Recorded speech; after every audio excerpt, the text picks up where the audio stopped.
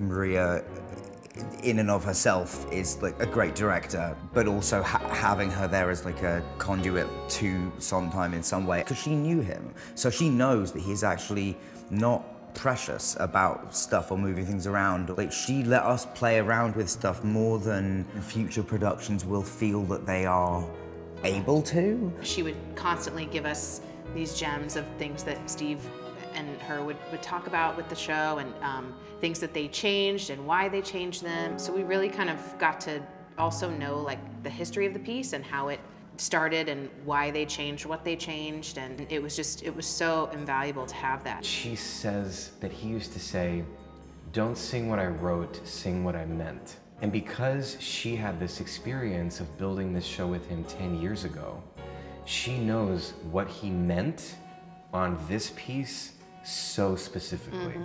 As a woman, you know, sandwiched between these two men, I think that Maria really helped me kind of dig in and find Mary's place. One of the things I loved about our first conversation is she was like, "I think this is Mary's story." And I was like, "I like you."